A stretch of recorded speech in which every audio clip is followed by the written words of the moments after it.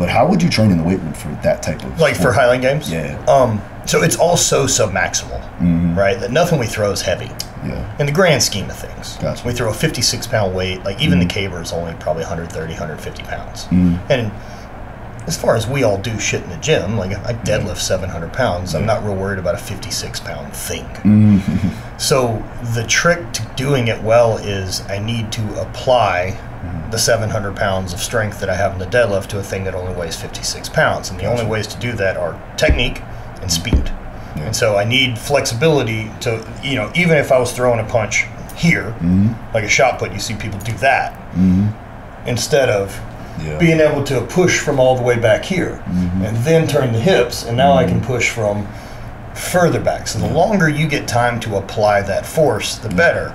And so then with that too, like I'm trying to build speed at my feet and then stay wrapped so that whatever I'm pushing into the ground to build force is translating already to the ball. And then I can always push this out at the end. Yeah, so your focus primarily, especially in the weight room, is going to be more sub-maximal, more speed, strength, power work. Yeah, so if I'm not competing in powerlifting at the time and I'm not judged on my total, it's all GPP. Yes. The whole gym's GPP. Why would I give a shit? I don't want to be the strongest dude out there taking fifth. I'm trying to win. And so more beneficial to me as an athlete is, what's the heaviest weight I can squat today at 2 meters a second on Tendo unit versus figuring out my max. Like I don't need a lift that's going to take me 2 seconds to grind out. It doesn't translate at all.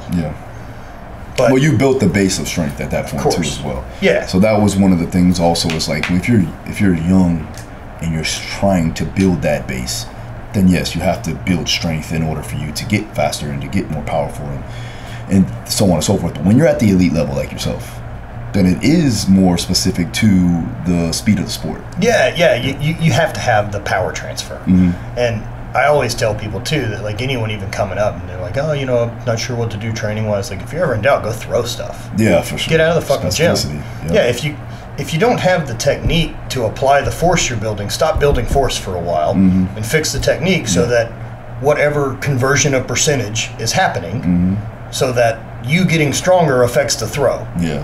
If not, you're stepping over dollars to pick up pennies.